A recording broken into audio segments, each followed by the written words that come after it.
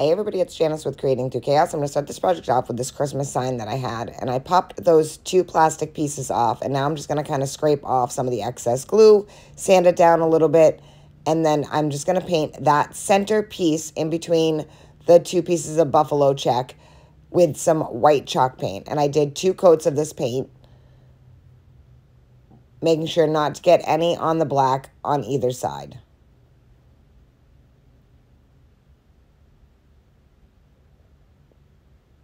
Once I have that all painted, I am going to take this printable that I have in my shop, and I just printed it out in its normal size and then just cut it down to fit in between these 2 pieces.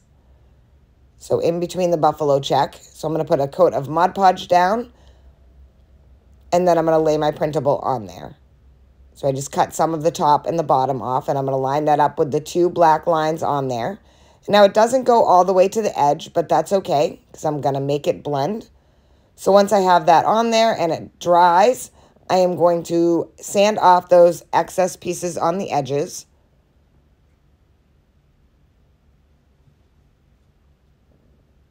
And once I have those all sanded off, I am going to take some antique wax and I'm going to run it along the edges where the printable didn't fit just to blend it in with the background of the sign and to make it look like the printable went all the way to the edge. And I just used a paintbrush to do this.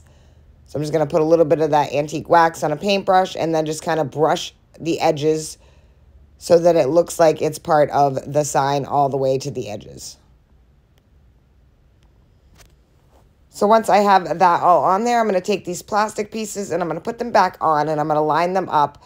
And then I'm going to mark them out of where they kind of hang over the edge because now I've moved them to a skinnier part of the sign. So they're a little bit big.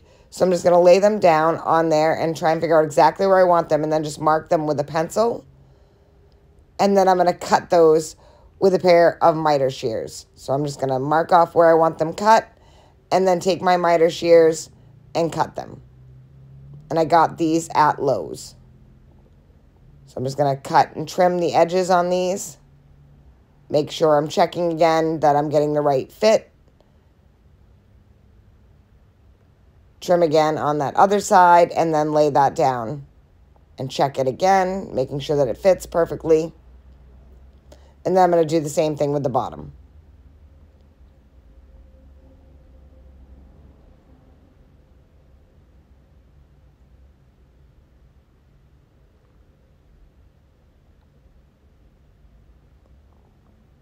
Once I have them all cut out and they're ready to go on, I can start to glue them down. So I'm just going to take some hot glue and then glue them back into place where I had them cut.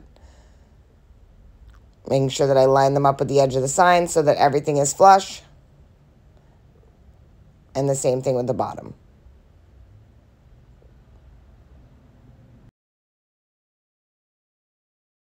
Once I have them both attached again, you can see that all the edges all are nice and rounded off and lined up. I'm going to take some twine and I'm just going to push it through the holes that were previously on the sign and then just tie them off in a knot on either side to make a new hanger.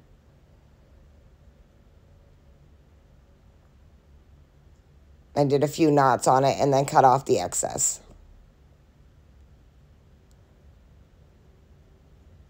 And again, just doing it on the other side.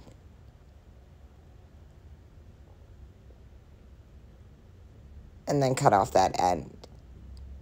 And now I have the hanger all set. I made a buffalo check and window pane ribbon bow. I'm going to glue that right to the top in between the hangers. And then I am going to take a yellow button and put that right in the center of the bow.